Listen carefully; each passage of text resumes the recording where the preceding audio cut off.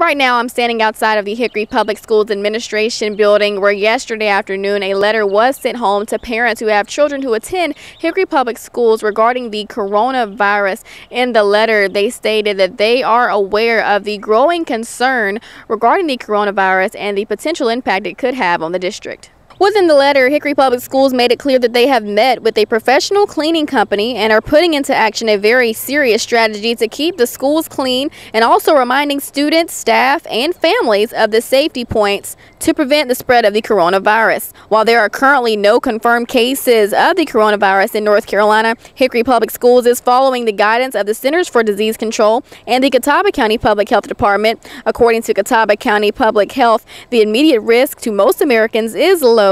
However, Hickory Public Schools is working to be proactive by communicating with principals and staff any new information, increasing the level of cleaning and disinfecting in each school, monitoring the CDC website, and increasing communication with the Catawba County Health Department.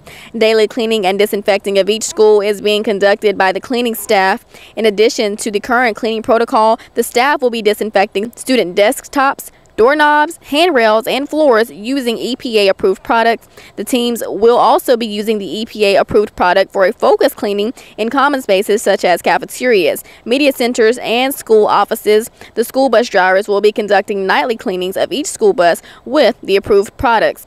The CDC recommends the following preventive actions to help prevent the spread of respiratory diseases. Avoid close contact with people who are sick. Avoid touching your eyes, nose, and mouth. Stay home when you are sick. If your child has a fever, he or she should be fever-free for 24 hours before returning to school. Cover your cough or sneeze with a tissue, then throw the tissue in the trash.